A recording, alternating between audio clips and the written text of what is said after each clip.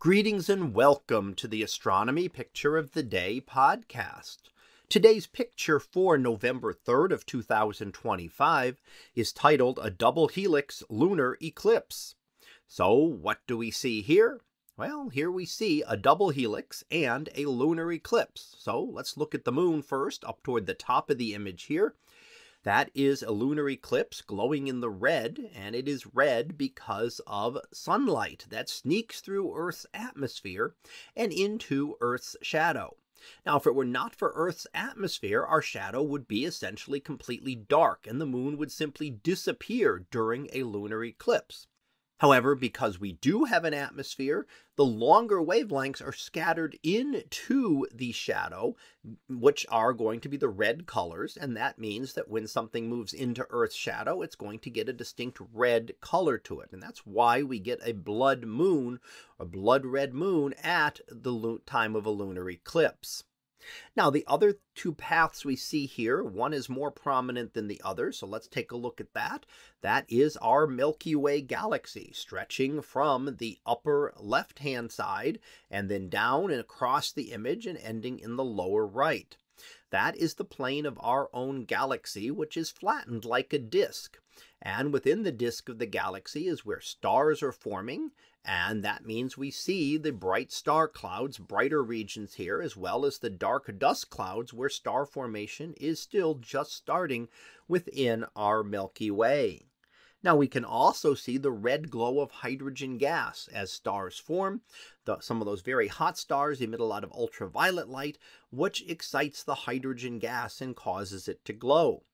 Hydrogen, when excited, will give off a specific wavelength of red light, which is what we are seeing here.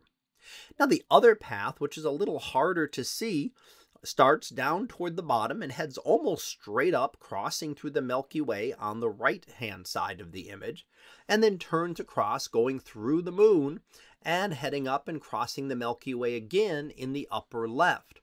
This is what is known as the zodiacal light. It's actually the plane of our own solar system.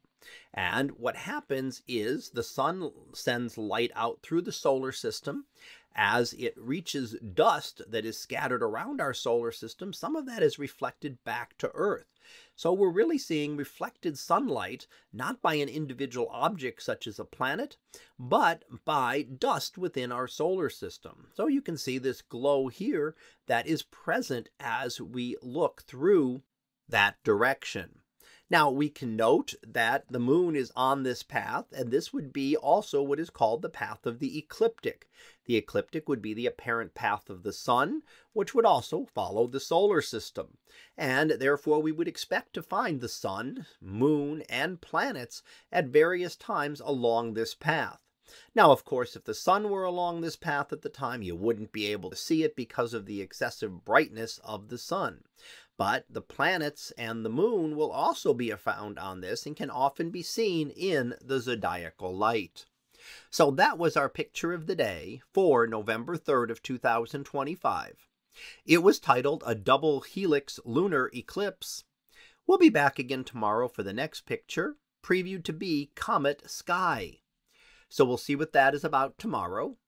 And until then, have a great day, everyone, and I will see you in class.